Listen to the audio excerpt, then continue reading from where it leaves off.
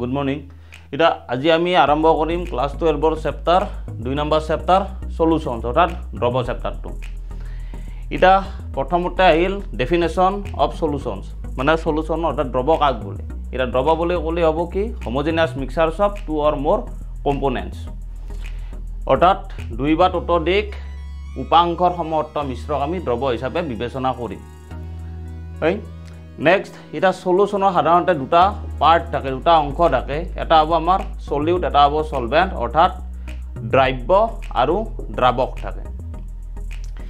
এটা আমি কিছুমান সলিউশনৰ এক্সাম্পল দিয়া গৈছে, এক্সাম্পলস অফ সলিউশন। প্ৰথমটো হল সল্ট সলিউশন অৰ্থাৎ নিমখ পানী। এটা নিমখ পানীৰ ক্ষেত্ৰত আমাৰ দ্ৰব্য হব নিমখটো আৰু পানীটো হব দ্ৰাবক।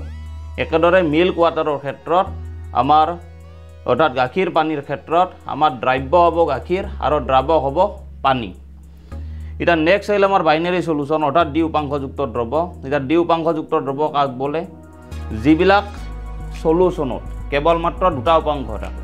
Those solutions contains only two components অৰ্থাৎ গাখীৰ পানী নিমখ পানী এইবিলাকৰ ক্ষেত্ৰত কেবল মাত্ৰ আমাৰ দুটা উপাংশ থাকিব আৰু এনেকুৱা দ্রবক বিবেচনা করা যাব আমার বাইনারি সলিউশন হিসাবে।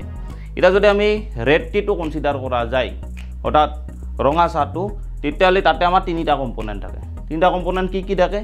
এটা হব আমার চাহপাত, নেক্সট এটা হব পানী আৰু এটা আমার থাকব চেনি। এটা নেক্সট থাকিল আমার কি টাইপস অফ সলিউশনস অর্থাৎ দ্রবর প্রকার। এটা দ্রবর প্রকার আমি সাধারণতে তিনি ধরনে বিবেচনা করব পৰা যায়। এটা হব আমাৰ সলিড সলিউশন অৰ্থাৎ কঠিন দ্ৰব। এটা কঠিন দ্ৰবৰ ক্ষেত্ৰত সলভেন্টটো কি অৱস্থাত থাকিব লাগিব? সদায় সলিড ষ্টেটত থাকিব লাগিব অৰ্থাৎ কঠিন অৱস্থাত থাকিব লাগিব কায় দ্ৰাবকে। একেদৰে যেতিয়া আমাৰ লিকুইড সলিউশন হ'ব অৰ্থাৎ জুলীয়া দ্ৰব হ'ব, জুলীয়া দ্ৰবৰ ক্ষেত্ৰত আমাৰ যেটো সলভেন্ট অৰ্থাৎ দ্ৰাবকটো সদায় জুলীয়া অৱস্থাত থাকাটো প্ৰয়োজন। একেদৰে আমাৰ যেতিয়া গেছিয়াছ সলিউশন হ'ব অৰ্থাৎ গেছীয় দ্ৰব হ'ব, গেছীয় দ্ৰবৰ ক্ষেত্ৰত আমাৰ যেটো সলভেন্ট অৰ্থাৎ দ্ৰাবকটো সদায় গেছিয়াস অবস্থাত থাকিব অৰ্থাৎ গেছিয়াস কন্ডিশনত থাকিব। এটা আমি নেক্সট আলোচনা কৰিম কনসেন্ট্রেশন অফ সলিউশন অর্থাৎ দ্রবর গাঢ়তা। এটা দ্রবর গাঢ়তা কাক বলে? It is the amount of solute in given amount of solvent অর্থাৎ নির্দিষ্ট পৰিমাণৰ দ্ৰাবকত দ্ৰবীভূত হৈ থকা দ্ৰব্যৰ পৰিমাণে দ্ৰবটোৰ গাঢ়তা নিৰূপণ কৰে। এটা যেনে আমি যদি উদাহরণ হিসাবে লওয়া যায়, এটা আমি তিনটা কন্টেইনারত 1 লিটার করে পানী লৈছোঁ অর্থাৎ এ বি সি এই তিনিটা কন্টেইনার। ইয়াত প্রত্যেকতে আমার 1 লিটার করে কি আছে? পানী আছে। এটা এই ফার্স্ট এ কন্টেইনারটোত আমি 1 চামুচ চেনি যোগ কৰিম। নেক্সট বি কন্টেইনাৰটোত আমি 2 চামুচ চেনি যোগ কৰিম। সি কন্টেইনাৰত আমি 3 চামুচ চেনি যোগ কৰিম। এটা যেতিয়া দ্ৰবকেইটা ভালকে মিক্স কৰা যাব, মিক্স কৰাৰ পিছত যদি আমি ইয়াৰ পৰা এটা আমাৰ এই কন্টেইনাৰত থকা দ্ৰবটো যেতিয়া আমি টেষ্ট কৰি চাম, এতিয়া আমি কম মিঠা পাম। নেক্সট এতিয়া আমি কি পাম? অলপ বেছি মিঠা পাম আৰু সিটো আমাৰ বেছি মিঠা পাও যাব। গতিকে এইটো হল আমাৰ দ্ৰবৰ গাঢ়তা। এটা সি দ্ৰবটোৰ গাঢ়তাৰ মানটো কি হ'ব? যথেষ্ট বেছি হ'ব। এটা এই গাঢ়তা নিরূপণ করার বাবে কেইটামান প্রকাশ রাখি আছে অর্থাৎ expressing terms of concentration of solution.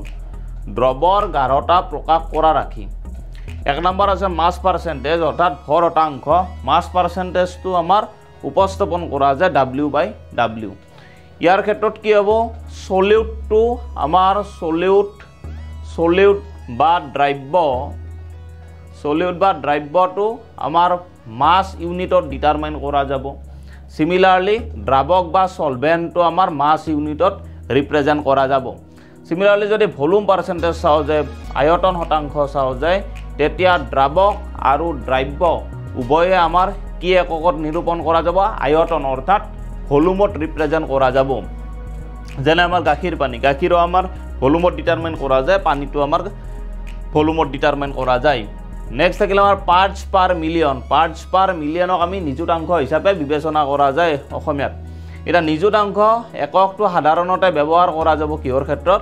যেতিয়া দ্ৰব এটাত দ্ৰব্যৰ পৰিমাণ অতি নগণ্য হয় তেনেকুৱা অৱস্থাত আমাৰ পাৰ্টস পাৰ মিলিয়ন এককটো ব্যৱহাৰ কৰা যায়। নেক্সট থাকিল আমাৰ মোলাৰিটি এটা মোলাৰিটিক আমি উপস্থাপন কৰাৰ বাবে কেপিটেল এম ব্যৱহাৰ কৰিম মোলাৰিটি উপস্থাপন কৰাৰ বাবে স্মল এম ব্যৱহাৰ কৰিম আৰু মোল ফ্ৰেকশন ৰিপ্ৰেজেন্ট কৰাৰ ক্ষেত্ৰত আমি এক্সৰ দ্বাৰা উপস্থাপন কৰা যায় অৰ্থাৎ এক্সৰ দ্বাৰা আমি ৰিপ্ৰেজেন্ট কৰিম